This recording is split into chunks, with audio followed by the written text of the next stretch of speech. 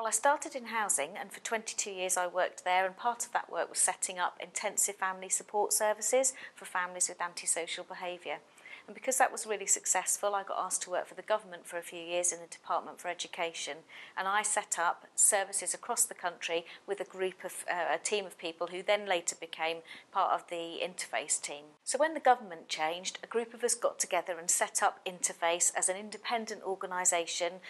as a social enterprise, and we bid for £2 million worth of funding, which we were successful in getting, and that was to continue working with local authorities and their partners around working with vulnerable families. Since then, I've been joined by a range of associates, and I've now got a fantastic team of people with a range of skills across social care, education, all sorts of areas, so I'm really delighted with where we are now and the range of services and products that we can now offer.